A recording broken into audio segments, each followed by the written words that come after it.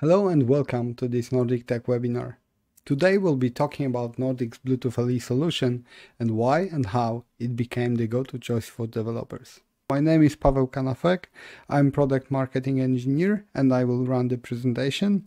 Then, together with our expert Eric Mitton, who is Technical Product Manager for Bluetooth Portfolio, will be answering your questions.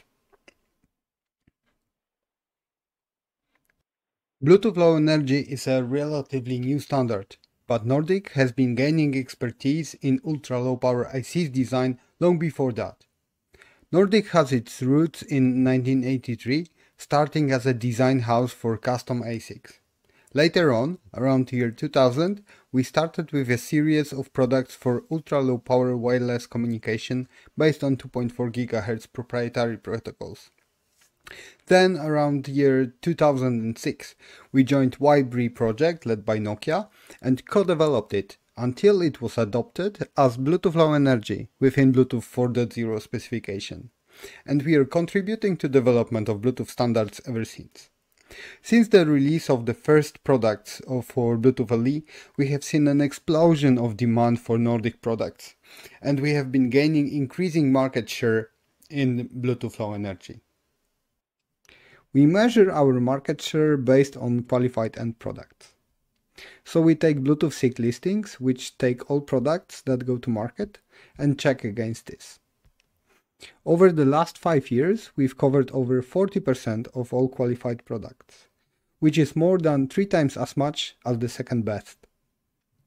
In terms of volume, on average, we manufacture 2 million SoCs a day. We've already delivered billions in total to thousands of different customers. These numbers, especially number of projects and customers, serve as a very good feedback basis to build upon. We also support all kinds of customers from startups and small companies up to global enterprises. We've reached this position, as we believe, because of the approach that we've taken to providing the complete solution for Bluetooth Low Energy. We hear from our customers that their pressure on time to market is increasing. Therefore, we focus on providing a complete solution to cover most of components that go into the end product. The foundation, of course, is hardware, SoCs for Bluetooth Low Energy that we started with, but we also invest a lot in the development of stack, comprehensive SDK, development tools, and resources for mobile applications development. We also provide world-class support with educational resources on Dev Academy, with responsive technical support available through DevZone, where you can ask any questions to our support engineers. And we also host Nordic Tech webinars and Nordic Tech Tour. Also, our partner programs are growing. And now it's easier than ever to find a competent partner for those who want to outsource R&D. All these items contribute to the quality of your end products, and having this many ready-made components enables getting to market as fast as possible. Before wrapping the intro, let me share a few reasons why engineers choose Nordic. And this information is based on feedback from our customers. First is the strong portfolio of high-quality multi-protocol SoCs that cover a wide range of end product requirements. Second is the interoperability. The smooth interaction of Bluetooth devices with mobile phones is the key to achieving a good user experience and satisfaction of end customers. Our customers also value high performance and ultra-low power capabilities included concurrently in our products. And last but not least is the developer-oriented approach that I already mentioned, but I need to talk a bit more about it. So we invest massively in developing of software components compatible with our chips, as well as in development tools and other software resources. The majority of software that we provide is publicly available on GitHub, and development tools are free. Also, technical support is available to all engineers, no matter the size of the project that you're working on. A few examples of our customer statements. Anker Innovation valued Nordic in their wireless microphone design for the excellent balance of size, performance, and power consumption. Casio was mostly focused on battery life as it was extremely important for this project to extend battery life to maximum. And Foxconn interconnect technology while creating Xeon e-bike HMI system needed very responsive support engineers. So from now on, we'll continue with the order that I presented in the complete solution and go through all the components of it one by one. We'll start from multi-protocol SoCs, the hardware. So right now we have two series in production, ready to be used in your projects right away. And these are NRF52 series and NRF53 series. All parts from this offering are ultra low power and provide efficient processing. These are also qualified for Bluetooth 5.4. These support Bluetooth Low Energy, some support Bluetooth Mesh with network lighting control, and NRF53 series support LE audio. We have a selection of 8 SoCs that differ in properties, size, memory options, and so on. So we have cost-effective and feature-rich options. Each of these SoCs have at least 2 package options, one very compact and a larger one. Here you can see a few examples of products that were released last year, and all these are based either on 52 or 53 series. This is a broad range of products that differ a lot, and it's enabled by a wide range of capabilities provided by different parts. Let's take a look at processing and memory available in these parts. So 52 series are equipped with ARM Cortex-M4 running at 64 MHz. Larger parts have FPU option enabled. We also have a variety of flash and RAM sizes in these parts, so it brings a possibility to scale your project. We recommend to start early development on a chip with a larger memory and scale down if possible. Another 53 series is actually only one SoC. It's NRF5340. Because after releasing it, we've decided to shift the R&D effort on 54 series entirely, and that's why we have only one here. NRF5340 is a dual-core chip, so we have 2 ARM Cortex-M33 there. Application core has both DSP and FPU enabled, and it supports voltage frequency scaling. It can run either on 128 or 64 MHz. Radio core runs at 64 MHz. It is equipped with a decent amount of memory. So processing within Bluetooth SoC needs to be very efficient to achieve long battery life, and etc. In this slide you see on the vertical axis the performance measured in core mark and efficiency measured in core mark per milliamp on the horizontal one. You can see that 52 series, example of 52840 in the left bottom corner, is slightly less powerful and less efficient because it's on M4. 53 series provides some options. In the top, we see application core running at 128 MHz with the best performance, but at the cost of slightly lower efficiency. But if you clock it down, you can achieve better efficiency at the cost of halved performance. Network core is optimized for efficiency to achieve the best results.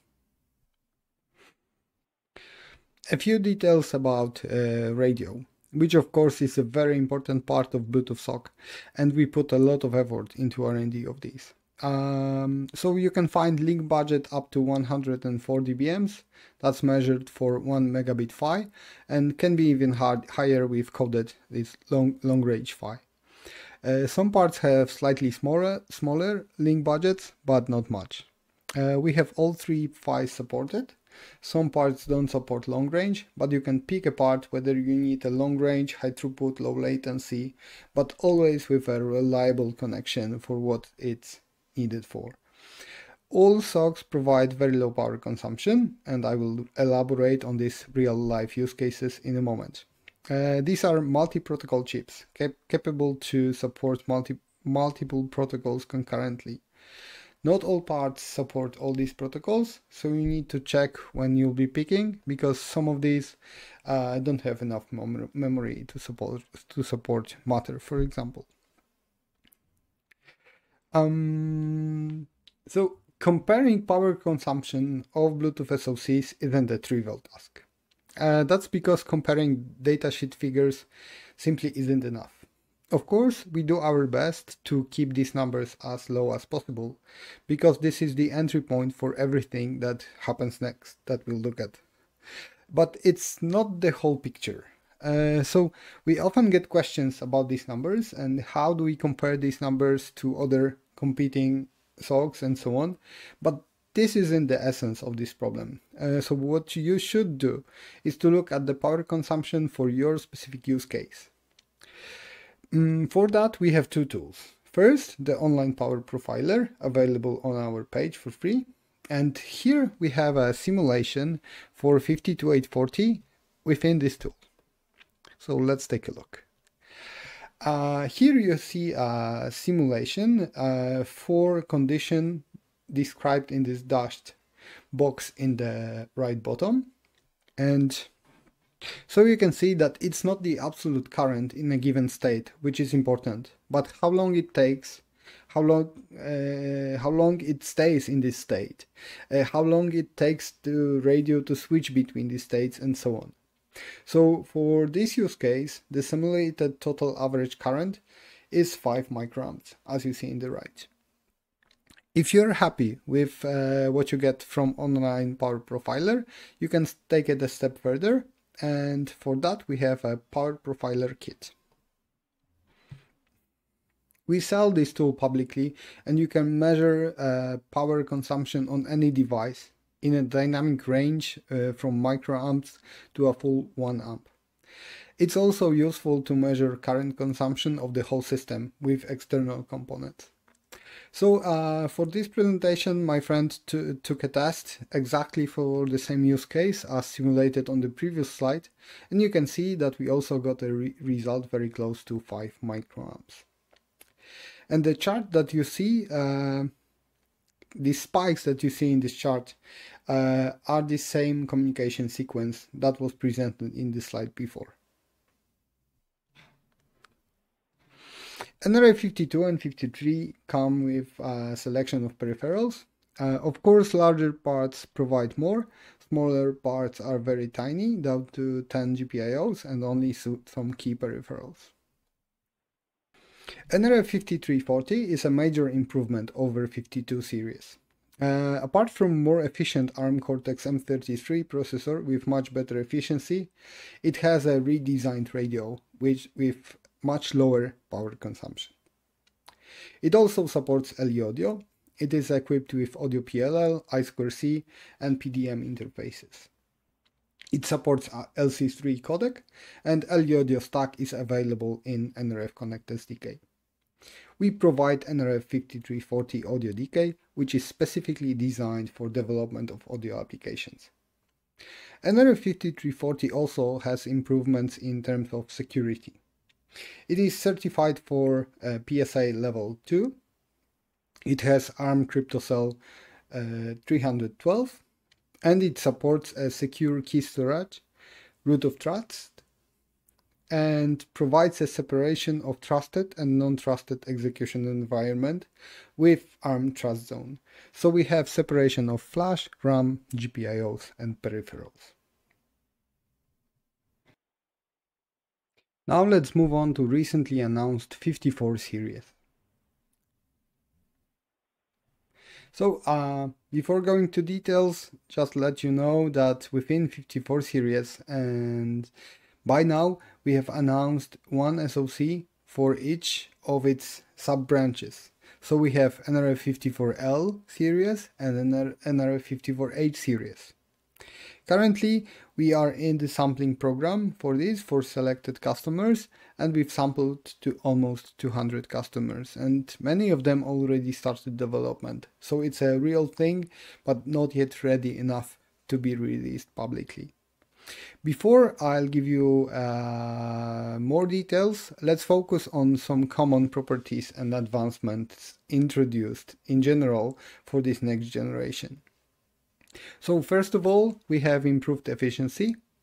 This is providing higher processing performance and lower power consumption at the same time. This was enabled by moving on to 22 nanometer process node. It is a breakthrough in silicon manufacturing for this class of devices, meaning Bluetooth LE and other highly integrated and size-optimized components for IoT. We are pioneering the progress to this process node as there aren't Bluetooth chips manufactured in 22 nanometers yet. We manufacture 54 series in global foundries and TSMC to diversify the supply chain. Security is much improved. These chips are equipped with physical protection and more security features, making this designed for PSA certified level 3. Also, the radio was completely redesigned to this 22 nanometer process node. Therefore, we achieved better performance and lower power consumption. nRF54 series will support Bluetooth LE, Matter, Thread, and Plus, and we have a new option with 4 megabits per second throughput in 2.4 GHz proprietary. So as said before, nRF54 series has two branches. nRF54H series is a revolution. It has enough processing power to enable new IoT products that were not possible before to be implemented with a single Bluetooth SoC. That's the key.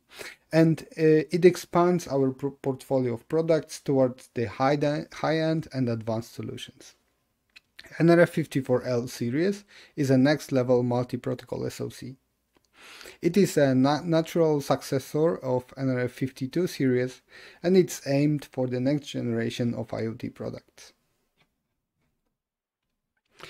nRF54L15 is the first member of nRF54L series.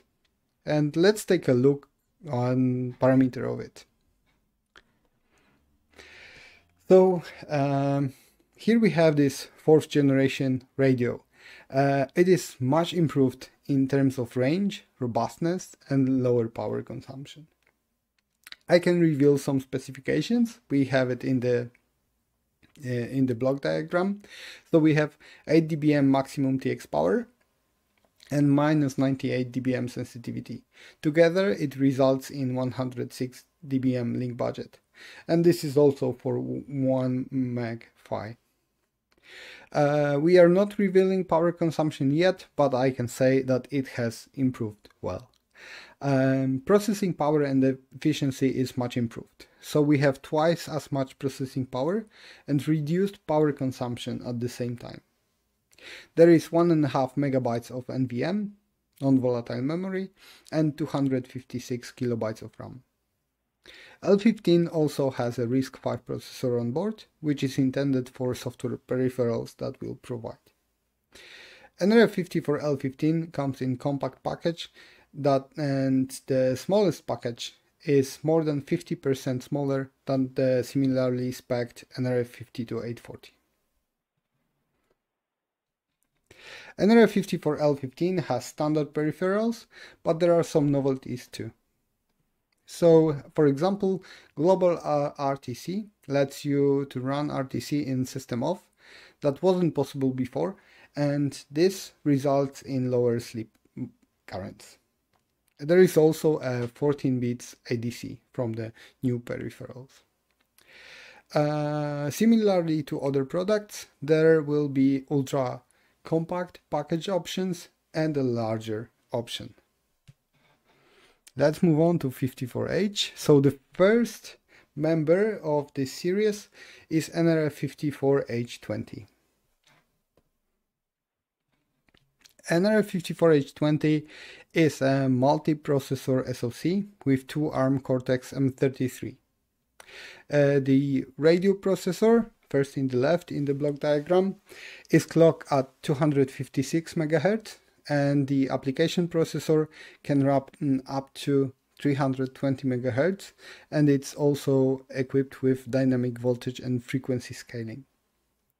We've run the application processor through the ULP Mark Core Mark benchmark and got an exceptional result.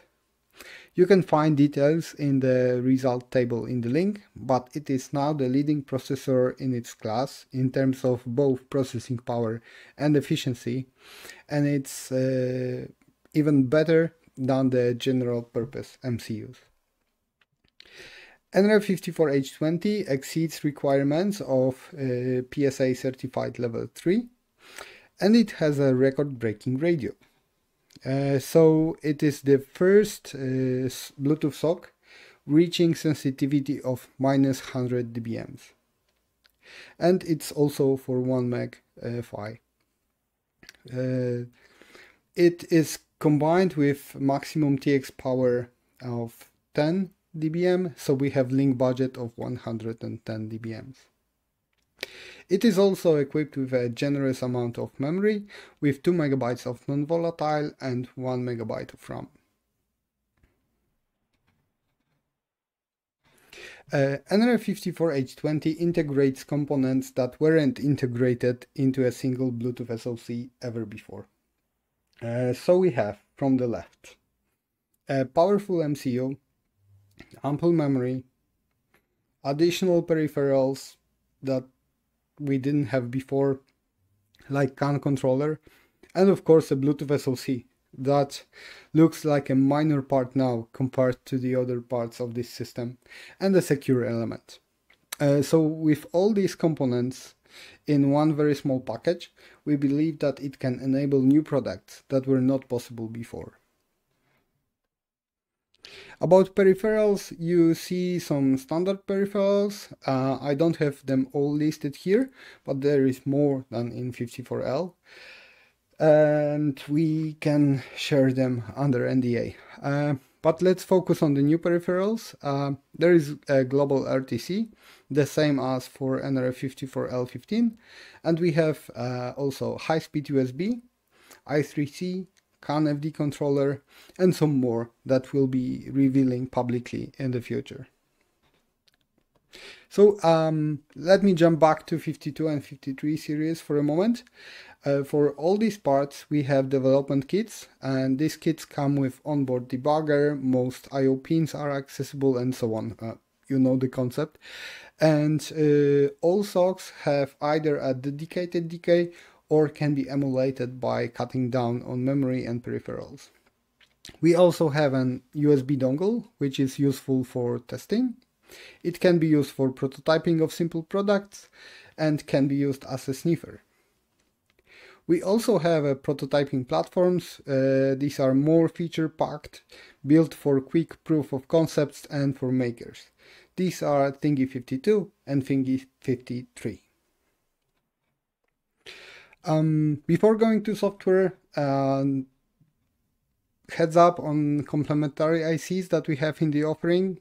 So we have a range of products for power management and range extenders. For example, we have NPM 1300. This is a PMIC, which combines multiple features together.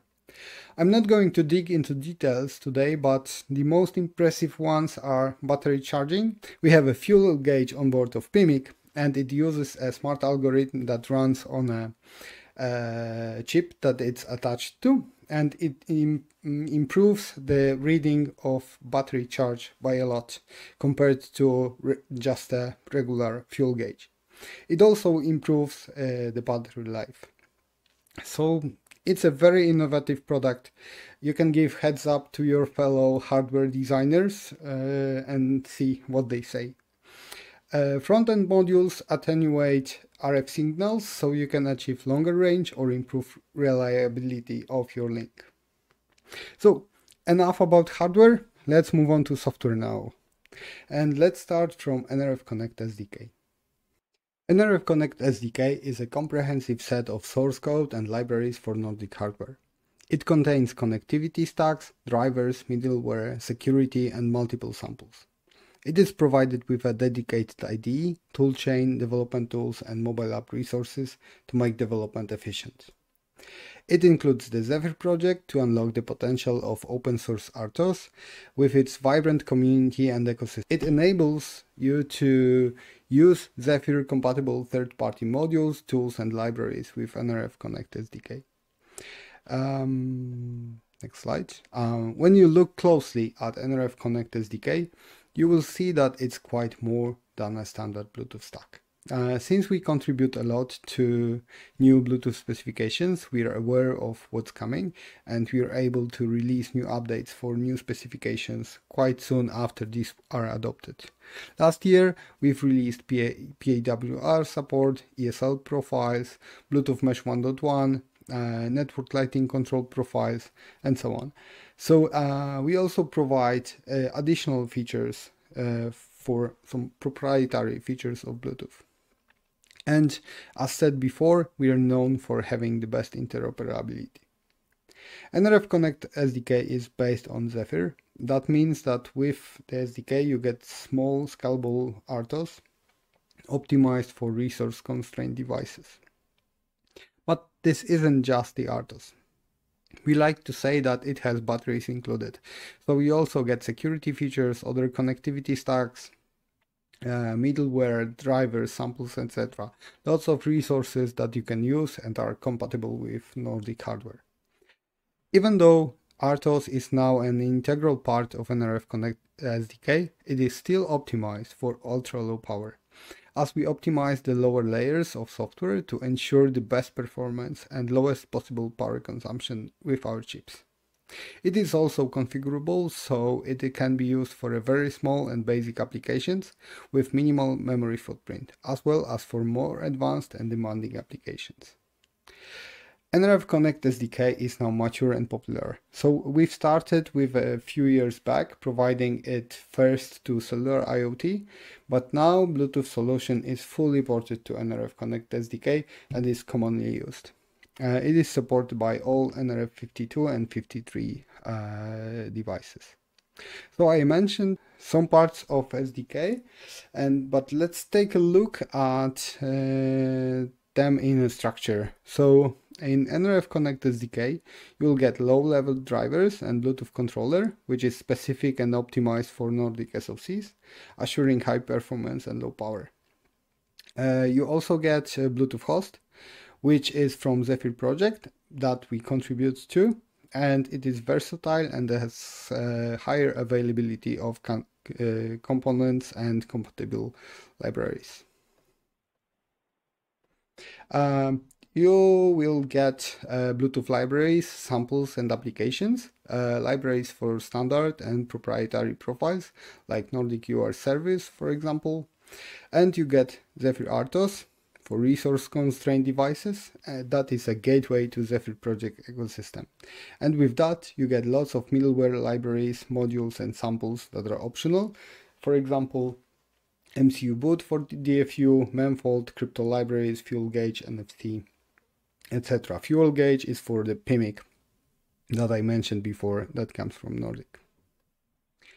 So you'll see that there is much more in NRF Connect SDK than it used to be in a simple Bluetooth LE SDK, but there is a good reason for that.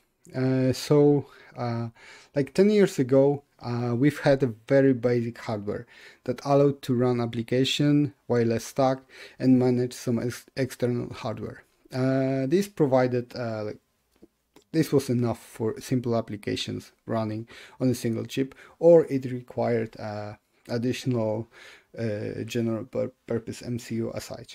But today we have much more. So Bluetooth LE SoCs are much more capable, and they can provide much more functionality. It's kind of push-pull game, so we can provide better hardware as there is demand for more advanced applications with more features, with wireless stacks in plural. For smart home, for example, we get a remote update We get remote diagnostics. We add more advanced security as requirements are increasing and driven by regulators. And we have machine learning, for example, that we didn't think of this 10 years ago. So all this becomes more advanced, and it needs to be addressed with more abstraction and decoupling from hardware. And this is to enable reusing software, using third-party components, and that's necessary because at this level of requirements, developing software in-house simply doesn't scale anymore. And I think that we've all seen this trend repeating in the past, and it's repeating now with, for example, with PCs that were scattered, and then common platforms appeared with mobile phones, with Android, iOS, and so on. And closer to our embedded world, we saw, for example, successful Yocto project. So this history just repeats, and it's a trend, and this is probably what we are seeing in Bluetooth Low Energy space right now. We are addressing it by combining our expertise that we've had and developed for years with highly optimized firmware for lower layers, which is optimized for Nordic SoCs, for peripherals, radio, etc. We've also ported our very good device controller, known from previous SDK, and taken its interoperability and performance into NRF Connect SDK. We also provide our own Bluetooth libraries with samples, and we qualify the entire NRF Connect SDK with every release. Now it's qualified for Bluetooth 5.4. Adding Zephyr project and RTOS adds more scalability. It makes the software more hardware agnostic, meaning that it's easier to port between chips or even wireless technologies. But most importantly, it benefits from synergy of contributors. So you see major players here, including us, of course, who contribute to build the versatile platform for low-power wireless connectivity. This together makes NRF Connect SDK. So now we know that Zephyr was the right choice. It wasn't that vibrant when we entered, but now we see that it is the fastest growing RTOS for embedded devices. You can see number of commits, number of contributors, and some other statistics. I'm sure that if you don't know this, you'll want to see it with your own eyes. You can go to GitHub and check, but it's kind of really impressive. We often get question, what is the cost of adding RTOS? For that, we've made an experiment. You can read more about this in the DevZone blog post, which is linked in the bottom, but I've taken a few numbers out of it so we can see this example and the order of magnitude that we are talking about here. So this example is for beacon sample, that is obviously with Bluetooth stack, and in the table we have a comparison of the implementation of it with a bare metal approach on NRF5 SDK and NRF Connect SDK based on Zephyr. So you can see that flash actually decreased. So this is because the controller and host are more configurable, so we can cut down on some features. And RAM, of course, increased because we have scheduler and some other kernel components, but it's not a large increase, only 4 kilobytes. And we see a small increase in average current.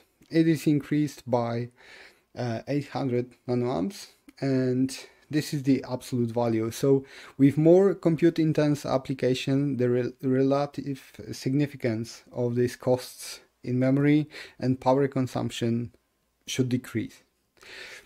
So it's up to you to judge, but it can be considered as a fair price to pay for flexibility that is added, like with Zephyr. So NRF Connect SDK is organized in a few repos.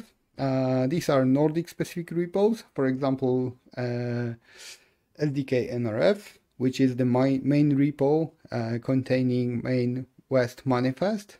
Also, for example, NRFX lib, which contains soft device controller and some other parts. And when we also have repos that are downstreamed.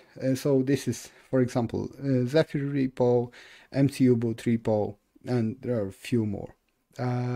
So when we release NRF Connect SDK, we downstream all these repos and combine them in one package. But when we develop and contribute to Zephyr, for example, we upstream the code. The documentation is also organized in the way following repo structure. So you will find the Nordic specific documentation and documentation which is downstreamed from external repos. So they have slightly different look and feel, but I'm just giving you heads up so you're not surprised with slightly different look of different parts of documentation, but all is in one place and in one documentation portal. We are launching the new TechDocs documentation portal right now in beta version. It will combine software and hardware documentation in one place, and we'll have some additional features like more advanced search and a few more. But now let's circle back to this 10 years ago slide and opening slide about the complete solution approach that we've taken and succeeded with. So in this slide you see how much in terms of software is provided out of the box. So how much of your software is taken care of, and also you see that the majority is provided as a source. So you have your source code, you can read it, debug through it, and so on. Not everything is licensed as open source, but source is provided and available on GitHub. These are the part in purple. Parts in dark blue are provided as binary, which includes the soft device controller.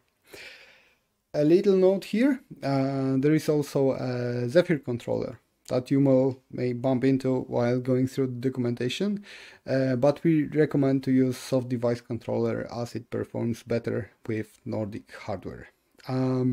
So with this approach, with this much software provided, you can really focus on the R&D, on your features, on value provided to your customers, and take wireless connectivity for granted. Looking at the top of this diagram, there are samples and libraries. So let's take a look at what we provide in these areas. First, let's discuss libraries and samples developed by Nordic. So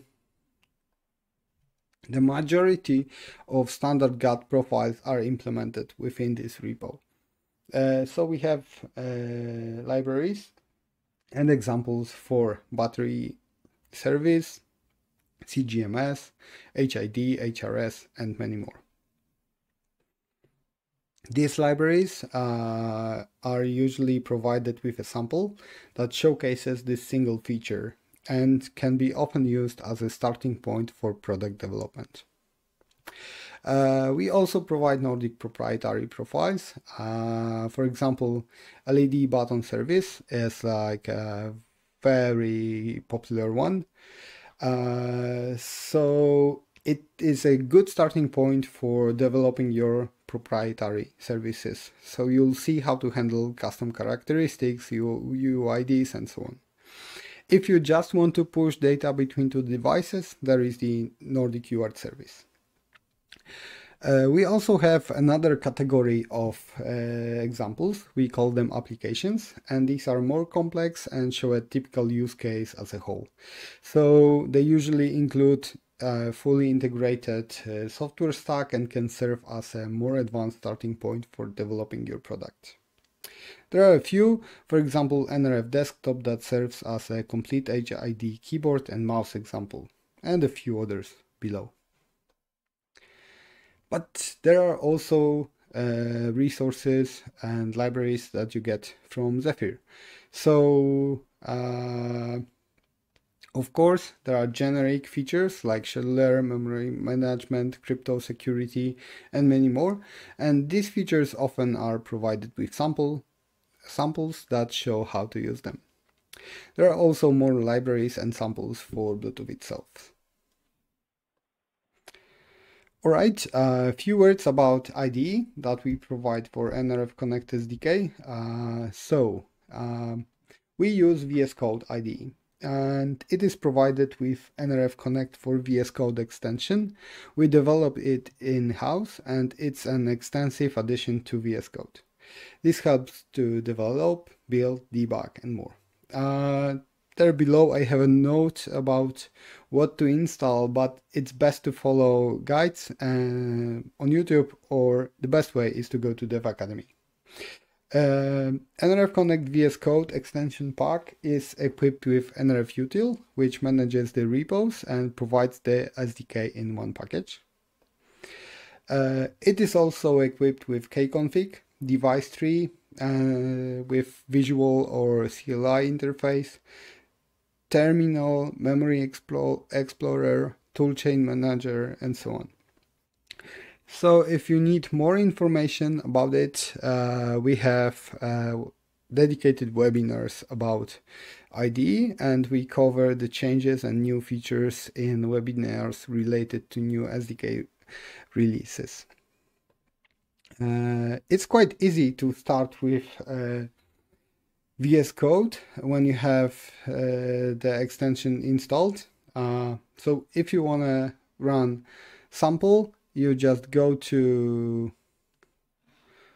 let me play it. You just go to VS Code, create new application, copy a sample, and here you get a list of samples that you've downloaded with the specific version of NRF Connect SDK. So you see Zephyr samples and Nordic samples all in one place.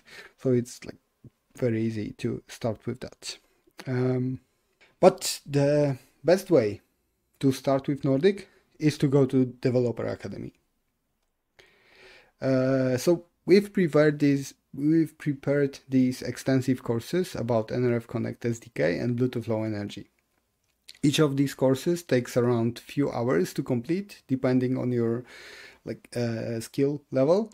On average, it takes around 6 to 8 hours. So in NRF Connect SDK Fundamentals, we guide you through the installation of SDK, moving around, features, setting it up, about kconfig, about device tree. You will learn about how to set up a basic application, how to manage threads in Zephyr, how to control peripherals, how to use drivers, how to debug, and so on. So it's an extensive set of basic knowledge to kickstart working with NRF Connect SDK. And in Bluetooth Low Energy Fundamentals, we cover some basics of BLE, so you can refresh your knowledge or learn it.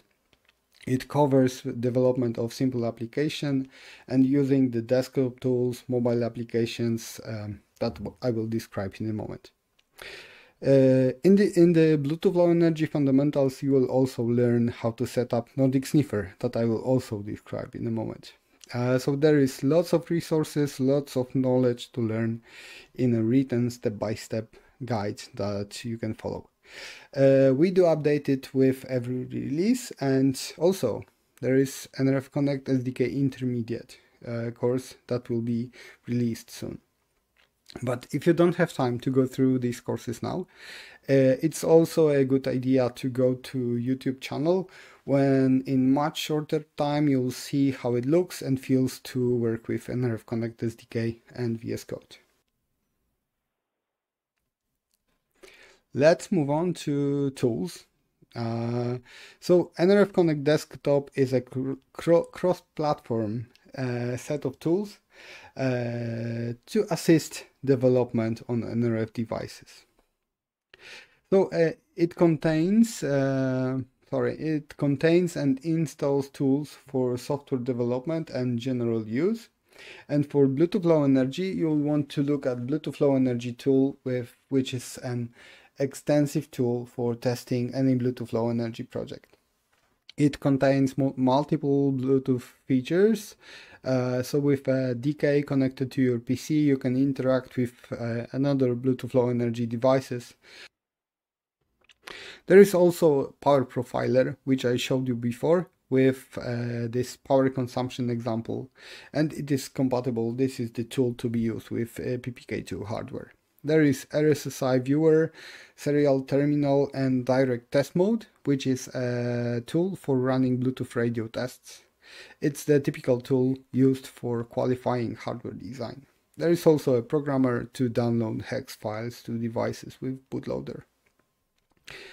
NRF Connect for desktop is multi-platform. It runs on Windows, Macs, and Linux. And when you connect devices to this tool, it will automatically detect it, download necessary firmware if it's needed, and so on. So it's a very cool set of tools for Bluetooth Low Energy. But we also have a sniffer, and I will stay here for a moment because it's a very appreciated app that we provide.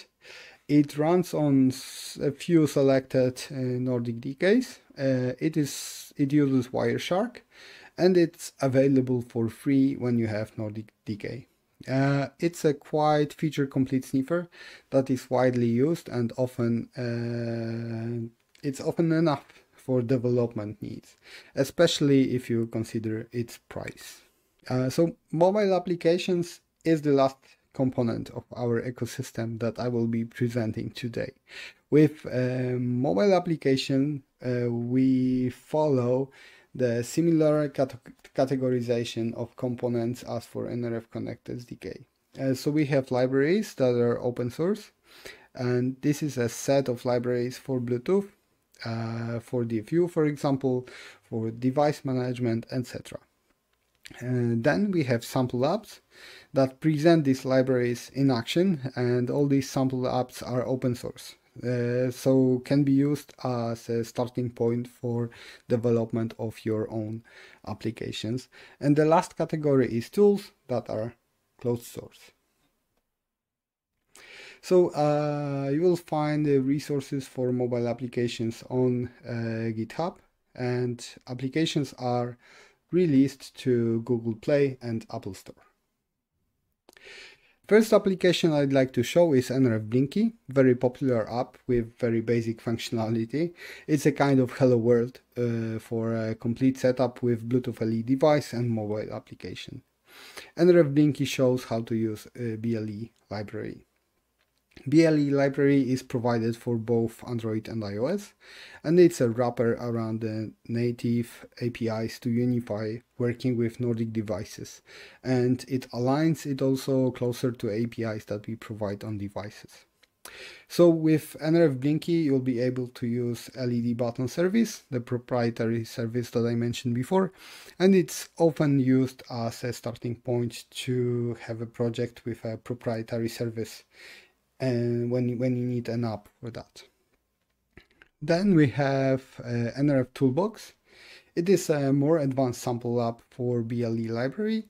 As you can see in these screenshots, it provides more features and supports standard Bluetooth services, but also proprietary services. There is some visualization features if you need it, and it supports Nordic UART service. But the most popular app that we have is NRF Connect for mobile. You can see how many downloads and how good reviews it got on Google Play. It is a tool, so we don't provide source code for it. It provides extensive range of features on Bluetooth devices. That's discovering, connecting, advertising, and so on. It can be used for testing. And it has a cool feature called macros, so you can record methods called on the mobile phone and then play them with one click. You just need to get into details of it to get it fully. I won't be explaining this in details today, but it is a very useful and widely used feature. There is also RSSI viewer and a few more features, but you need to explore. So And let me summarize by circling back to the complete solution slide, because I hope I managed to present the components of this solution that we provide, that you got what it's about and what value it brings. And I hope that you'll remember mostly from this webinar is the extensiveness and completeness of Nordic Bluetooth LE solution. And if you're curious about more details, Dev Academy is the place to start. Hi, Eric. Are you online? I'm here. All right, very good. So let's go for the questions. The first one is about true wireless stereo. Yeah. Yes. Want to take it? Yes.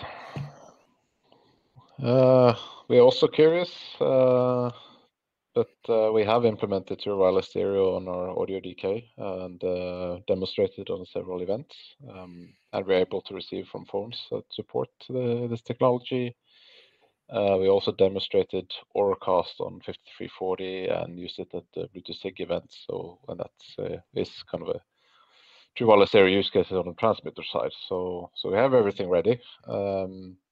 Maybe one drawback for at least for consumer goods is that the company that has only Bluetooth LE, and at least for headset and earbuds, you will likely require the dual mode for sometimes to support both classic and LE audio. But I think for specialized equipment and sort of new products where you need benefits on R53, then yeah, I think that's a very good choice for the radio components. Yeah, and LE Audio introduces like the addresses through wireless stereo by default, right? With correct.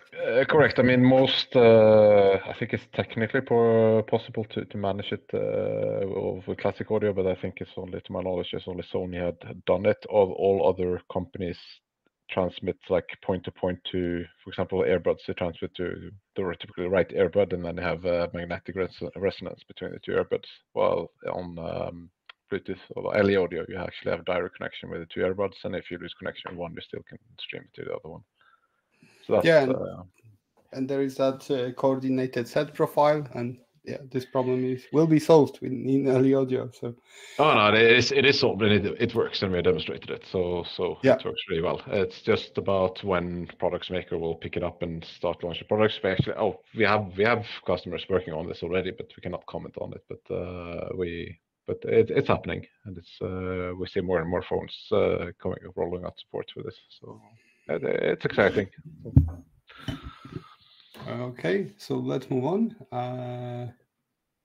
So about Anchor, did they use LE audio functionality or on an RF53?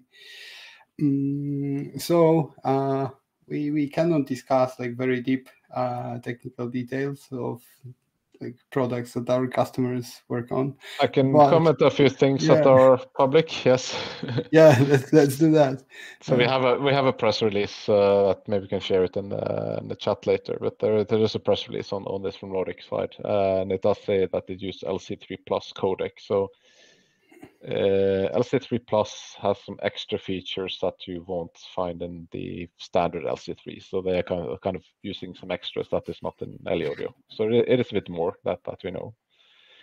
And if you look at the product page, there is a adapter dongle. So they kind of assume that most phones will not have LE audio for a while, but still want to sell it. So there is an adapter. And on this iPhone 13 comment, I mean, that's also nothing we can comment on and probably won't know before it's launched for the support. But it is for iPhone 13. That's when they switch from Bluetooth. Apple switched from Bluetooth 5.0 to 5.3. So on the lower layers on the chip in the phone, yes, that's where they can technically introduce LE audio. Isochronous channels, which is kind of the base feature in the controller, that was 5.2 feature. But that's all we know and can comment on.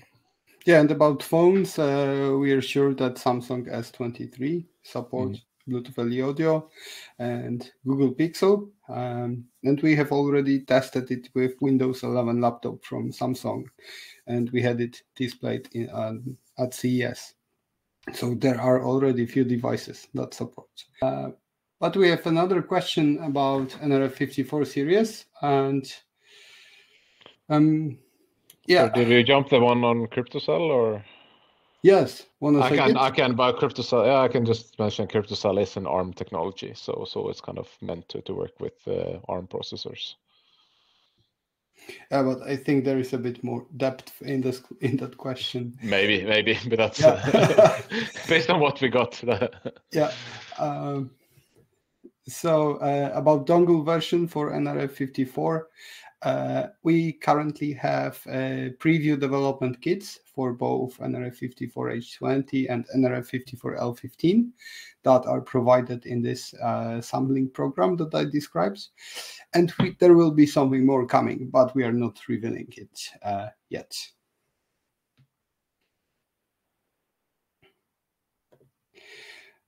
That's something new, nRF54H20. Does it have I2S interface? We don't have it on the web page, but yes, I can confirm that it will be possible to use I2S on it.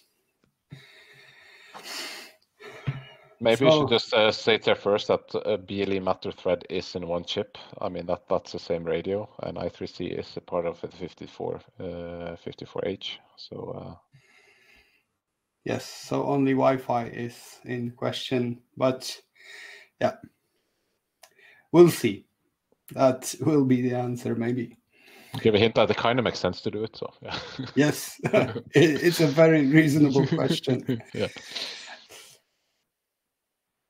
So the question about sniffer for LE audio, for you, Eirik. Yes, I'm just wondering if this is specific to the nRF sniffer, which is kind of a tool that we have developed, and I'm quite sure it's not in there. But isochronous channels is a software feature that is will be supported now on 5340, 52833, and 820 on the existing products, and also, of course, on the 54 series.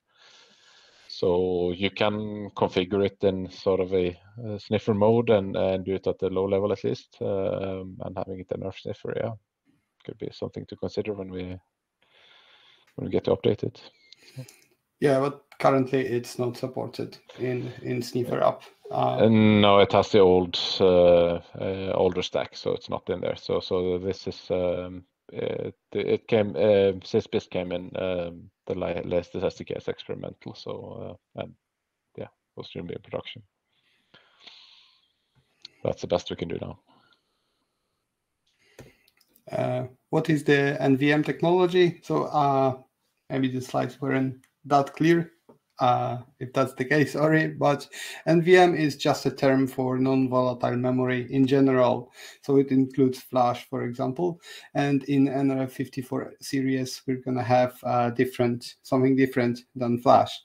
And we haven't revealed it yet. Therefore, I used NVM term there.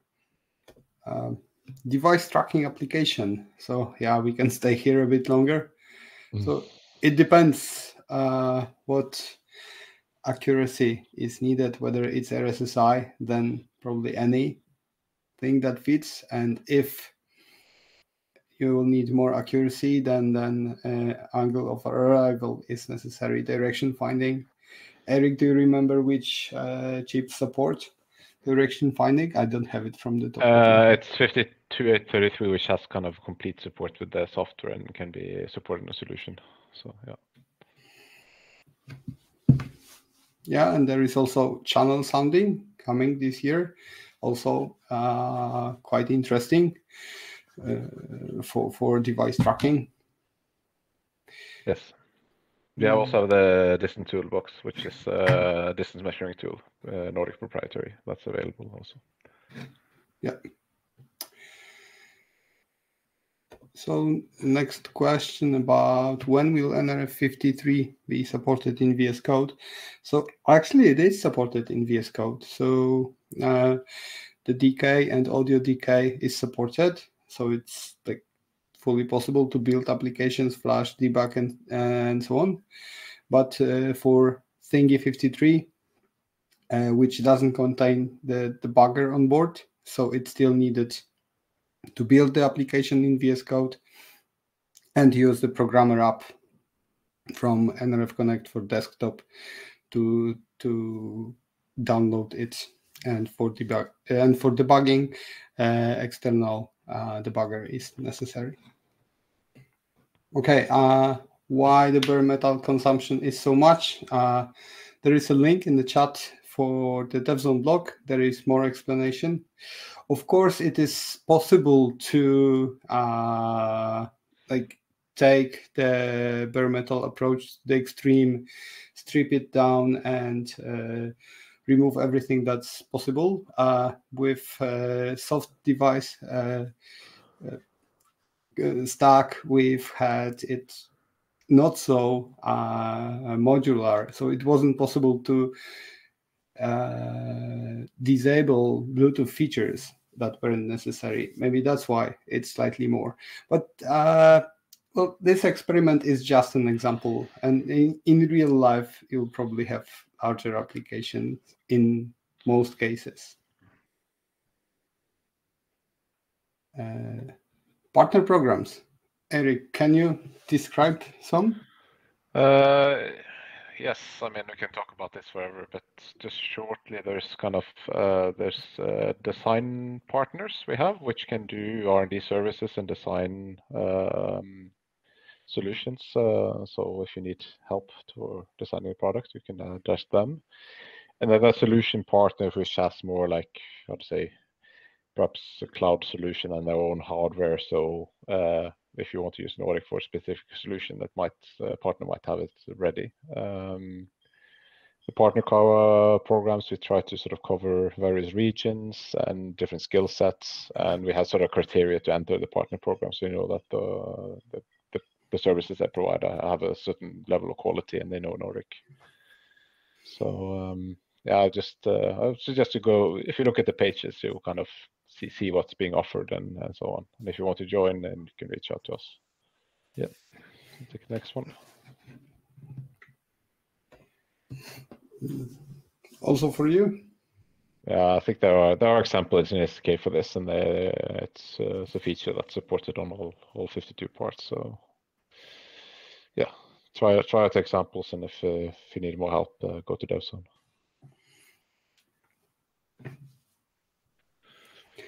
Oh, question about mobile applications. I think neither of us is an expert in mobile applications. No, but it's simple. We provide source code, and IDE is the IDE of your choice. It's not I don't think we impose anything here. So,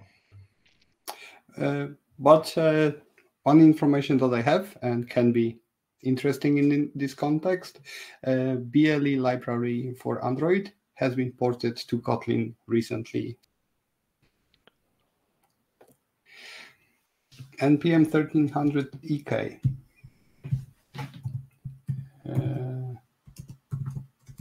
that I don't know, and it's not really a Bluetooth question. But, yeah, but I'm not sure.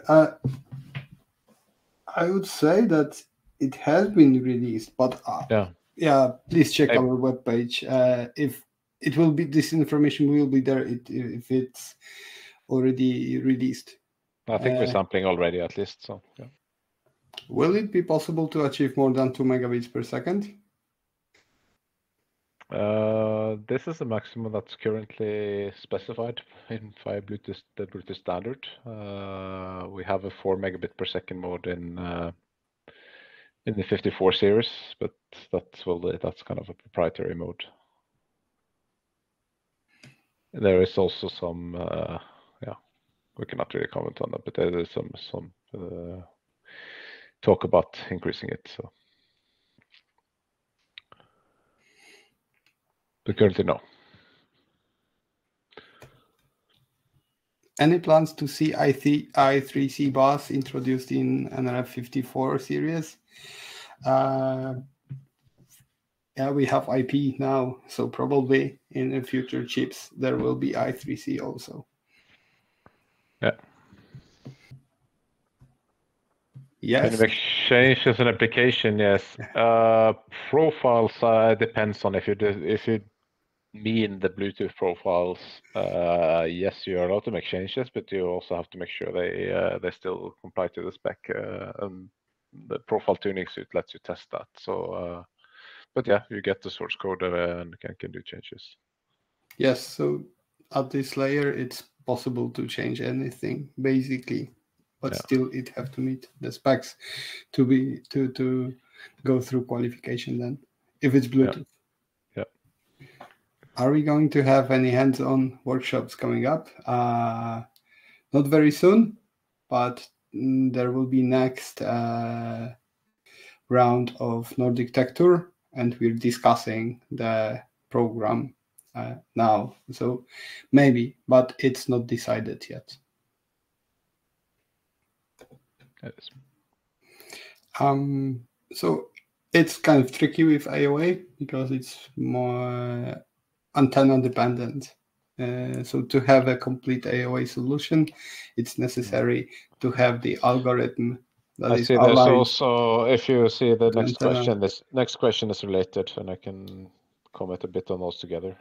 Oh, yeah. So the first question is this one, and another is for the development kit about AOA and AOD. Yeah.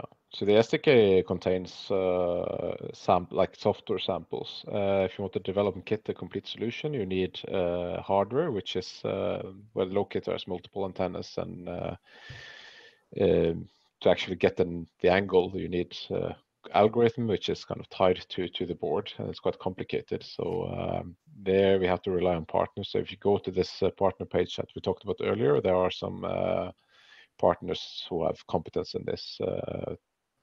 At least uBlocks is the one that first come to mind, and I think there's a few others. Yeah, I can. Yeah, there are a few others that have hardware designs and can support you on this. So that's the place to go. AOD, there's not much yet, and it's kind of. I think the idea there was that you would use the phone, and it's not really supported in the phones. So. There is a partner webinar with uBlocks, and it's described in details. So I can recommend it. And the last question about physical hardware for an NRF desktop. So there isn't a specific hardware for NRF Connect for desktop. No, it's not Connect. It's an NRF desktop, and it's a how to say? Yeah, it's a dongle, keyboard, mouse, and gaming mouse. Yeah, the sample application. Yeah, you're right. Yes, it's not. As far as I know, it's not available through distribution, but you can. It's possible to get a hold of it if you contact us and want to be in that business.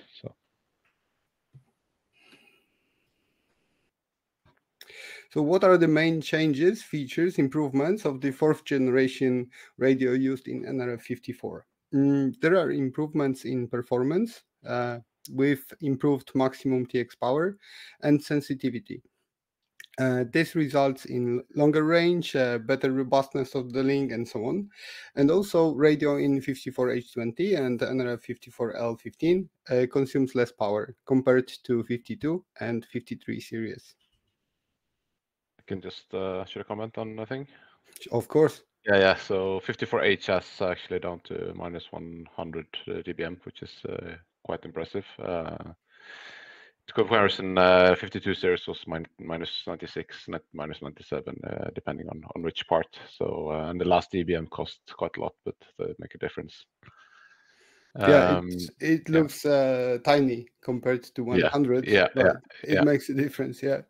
Yes, and also 54H is up to 10 dBm, which is kind of the maximum you can use in a global use case that will be accepted in all regions. And if you have front-end module, you can go up to 20.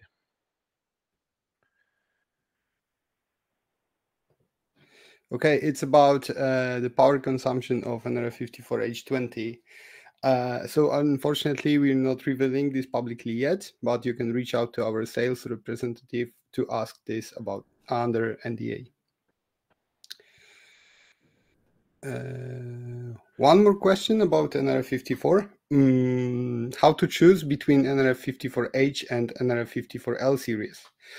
It depends on your needs. Basically, if you're aware of our current portfolio and you'd normally choose NRF52 series, then NRF54L is the way to go, as it's the next generation single processor, tiny and ultra low power Bluetooth SoC from us.